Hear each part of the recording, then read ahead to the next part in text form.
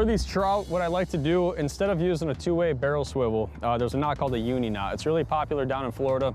Not a whole lot of guys use it up here in the Midwest area, but basically I got 8-pound Fireline braided line, and I got 10-pound fluorocarbon seaguar here. You want to make an O. As you can see there, I made an O with my fluorocarbon.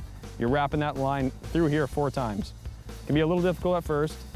1, 2, 3, 4. I'm even gonna go 5 on the fluorocarbon. Pull that tight, guys, lubricate it, switch it over, same thing with the braid. Make that O, it's easier to remember, make that O, go through the fluorocarbon and the mono, or the braid. 1, 2, 3, 4, well, we'll go 5 on that. And there's your Uni Knot. Clip off both sides, less bulk, it's a lot more finessey to the fish, especially in clear water conditions. I'm Louie Dazzo from Louie's Get Hooked Guide Service, and that's another tip for Midwest Outdoors.